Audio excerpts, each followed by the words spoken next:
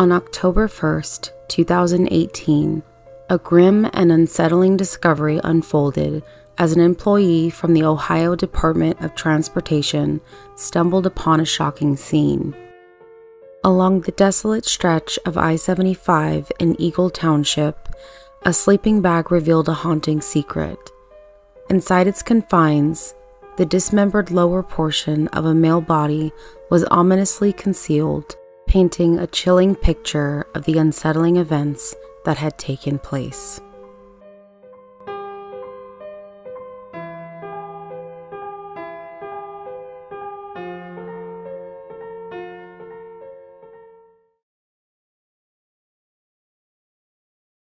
David Darnell Carter, a vibrant individual who left a lasting impact on the lives of countless people, was tragically murdered at the age of 39. His funeral drew a large crowd, reflecting the profound influence he had on others.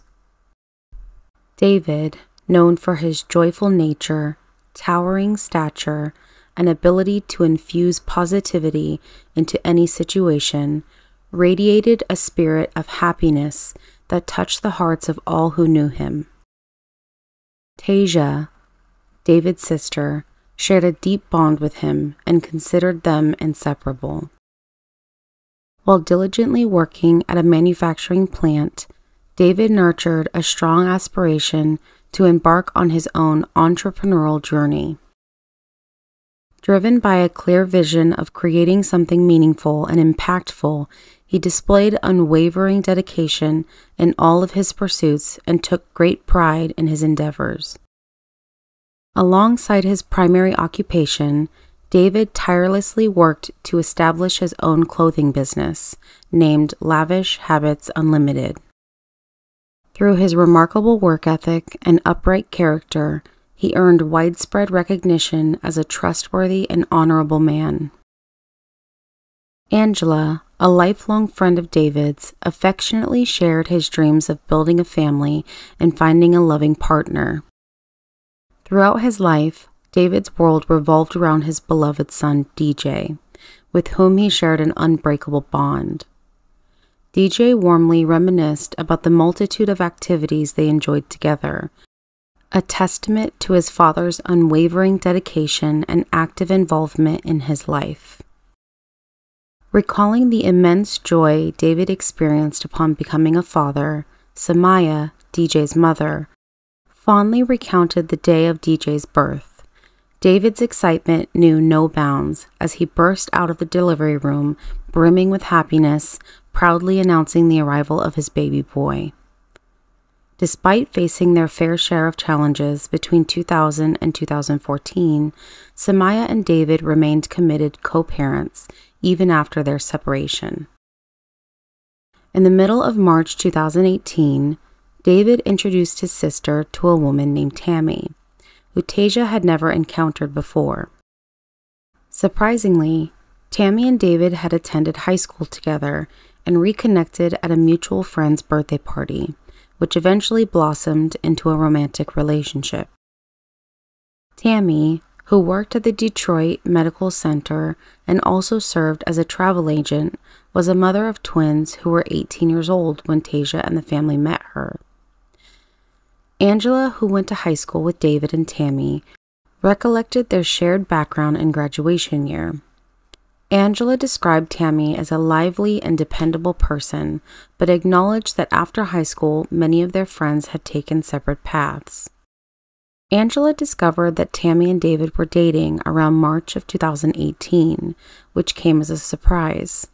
She referred to it as a, quote, brow raiser, and as a friend, she wanted the best for David and expressed her happiness for him if he was content with the relationship.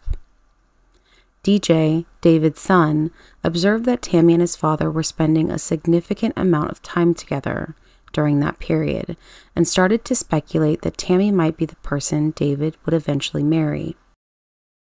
Tasia expressed that David and Tammy appeared to be happy during the 6 months they had been together. However, Tasia also noticed that Tammy displayed signs of being possessive over David. According to David's father, during family gatherings, Tammy would closely watch David's interactions. Whenever David engaged in conversation with someone else, Tammy would keep a vigilant eye on him. Tasia openly admitted that she did not develop a liking for Tammy from the moment they met. In September 2018, 6 months into Tammy and David's relationship, a significant incident took place. On a Sunday, Samaya recounts that it started as a typical day when 16-year-old DJ was preparing to go to his father's house for the evening. However, Samaya received a text from David stating that he was feeling very sick and advised that DJ should not come over that night. DJ tried calling his father but received a text response from David instead, explaining that he couldn't answer the phone due to his illness. DJ informed his mother that he had some belongings at his father's apartment that he needed to retrieve. When DJ arrived at his father's apartment, he noticed Tammy outside, disposing of trash bags. He greeted Tammy and she hastily discarded the trash, hurrying towards the apartment door, seemingly attempting to beat DJ to it. To DJ's surprise, the front door was locked when he reached it. Assuming that Tammy had seen him approaching, he expected the door to be left unlocked for him. Using his key, he unlocked the front door and entered the apartment, where he was greeted by Tammy. DJ asked Tammy if she had seen his phone charger, but she responded that she hadn't. As DJ walked past his father's bedroom to go to his own room, he noticed that it was closed, which struck him as somewhat peculiar. Shortly after, he heard the bathroom door closing as well. DJ, feeling it appropriate to say hello and check in on his father since he was at his house, attempted to proceed, but Tammy intervened, informing him that David was not home and had gone out for a walk.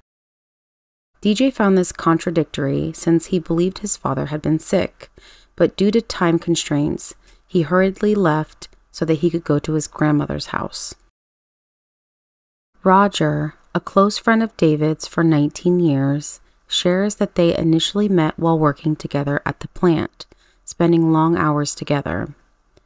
The last time they worked together was the prior Thursday, and they were scheduled to work on the Sunday when DJ received a text from his father about being sick. Roger mentions that it was unusual for David to miss work, especially since it meant missing out on double time. As Tuesday approached and David still hadn't shown up for work in 3 days, Roger grew concerned. On Tuesday, Tasia receives a call from Roger, who informs her that David had been absent for work for 3 consecutive days. Roger asks Tasia if she could check on David at his apartment to ensure that he was okay. Tasia tries calling David's phone, but it goes straight to voicemail. She then contacts David's girlfriend, Tammy, to inquire about his well-being. Tammy reveals that she hasn't spoke to him since Sunday. Concerned, Tasia and her husband, Derek, decide to visit David's apartment to check on him. Upon reaching the apartment, Derek spots David's car parked in the lot. As they approach the entrance, their knocks go unanswered. Derek tries the doorknob and unexpectedly it turns. Tasia's concerns heighten instantly, knowing that David was meticulous about locking his front door. Fearing something amiss, she dials their father and Samaya, DJ's mother, urgently relaying the unsettling situation. Both their father and Samaya swiftly make their way to the apartment, propelled by worry and a sense of urgency. Samaya enters the apartment and immediately notices that it's not in the usual neat and orderly state. David was known for being a bit of a neat freak and kept his apartment incredibly tidy. Samaya discovers balled up sheets tossed into the closet, something that David would never do. As they proceed to David's room, they realize the bed is unmade and also moved. There were impressions in the carpet from where the bed had previously been moved from. Tasia peers under the bed and spots a sizable red stain on the carpet, as if the bed had been moved to conceal the stain. When the comforter and pillow are peeled back from the bed, the family sees what appears to be a very large stain of blood, as well as a hole in the mattress. David's father carefully inspects the room and observes what seems to be a bullet hole in the bottom left corner of the closet. In that moment, he urges everyone to leave the apartment, and they all realize that they had been standing in a potential crime scene. They wasted no time and immediately headed to the Melvindale Police Department to file a missing persons report. Determined to find David, they embarked on their own search, tirelessly calling hospitals and morgues in the hopes of finding any leads. The seriousness of the situation was underscored when the authorities taped off David's apartment and news of a missing Melvindale man with suspicions of foul play spread through the local news stations. The police launched an active search, combing the area meticulously, including scouring dumpsters and inspecting garbage bags for any clues that could shed light on David's disappearance. On that Tuesday, Tasia made a critical call to Tammy. Filled with anguish, she confronted Tammy, saying, quote, "I'm going to ask you one more time, where is my brother?" In response, Tammy feigned ignorance, claiming that she had no idea what Tasia was talking about, and insisted that she hadn't seen David since Sunday. Tasia was taken aback by Tammy's lack of concern for David's well-being. Despite the gravity of the situation, Tammy continued with her daily routine, going to work and carrying on as if nothing were amiss. Tasia couldn't help but notice Tammy's indifference, even going as far as posting selfies on social media that day, completely disregarding the urgent search for David. Tasia found it unfathomable that after spending every day together for the past 6 months, Tammy couldn't take a break from work or show any willingness to join in the efforts to find David. On October 1st, 2018, a chilling discovery was made by an employee of the Ohio Department of Transportation. Along the side of I-75, a sleeping bag was found containing the dismembered lower portion of a male body.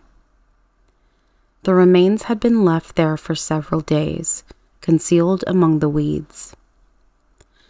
Although the identity of the victim was initially unknown, it was determined that he was a black or biracial male, likely of considerable height due to his 36-inch inseam.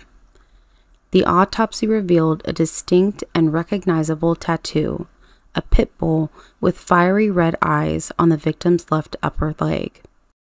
Recognizing the significance of this tattoo, the coroner in Ohio promptly shared a photo of it with authorities in Melvindale, Michigan, where a missing person matching the description was known to have been sought. On October 3rd, 2018, just one day after David's disappearance was officially reported, David's father received an unexpected call from the chief of police in Melvindale. The chief requested David's father to come down to the police station for questioning, specifically regarding a tattoo. David's father confirmed that David indeed had a tattoo of a pit bull on his leg. Overwhelmed with anticipation, he mustered the courage to ask the chief if they had found David. The chief's response confirmed their worst fears. The body that they had found was indeed David's.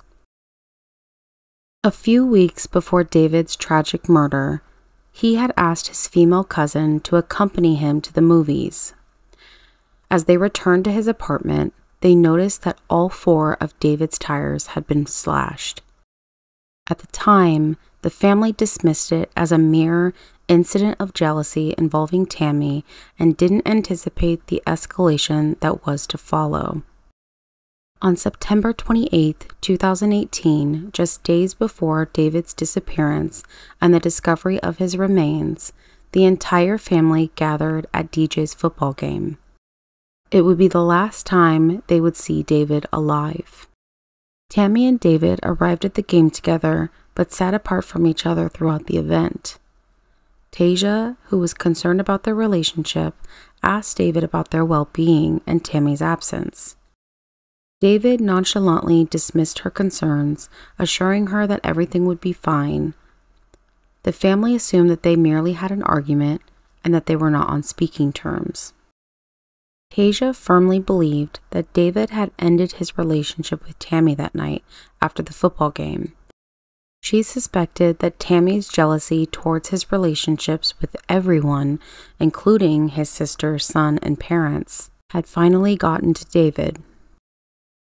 According to David's friend Roger, David had been trying to remove himself from the relationship, but Tammy's possessiveness made it challenging. Roger believed that Tammy must have been aware of David's intentions to break up, which triggered a disturbing obsession within her, as if thinking, if she couldn't have him, then no one else could. On October 5th, just 4 days after David's remains were found, DJ had another football game. When his coach asked if he needed time away from football, DJ declined, explaining that his father wouldn't want him to quit. The game that night was remarkable for DJ, surrounded by his entire family in the stands. It felt like a united front. DJ played exceptionally well, feeling as though his father's spirit guided him with moves he had never executed before. He recalled his father's words, quote, "Whatever happens, just keep going no matter what." Inspired by his father's memory, DJ dedicated his performance to him, and his team emerged victorious with a resounding 64-0 score. During the game, Tasia had received a phone call from her father, informing her that they had arrested Tammy. The news brought a sense of elation to everyone, as justice seemed within reach. However, a few days later, Tammy was unexpectedly released, casting a shadow of uncertainty and concern over the family. At the time, there was insufficient evidence to hold her or charge her with the crime. Because of this, she had to be released after the standard 72-hour period. The authorities were also still in the process of locating the remaining parts of David's body in order to determine the cause of death. Then, on October 10th, 2 days following Tammy's release, a disturbing discovery was made.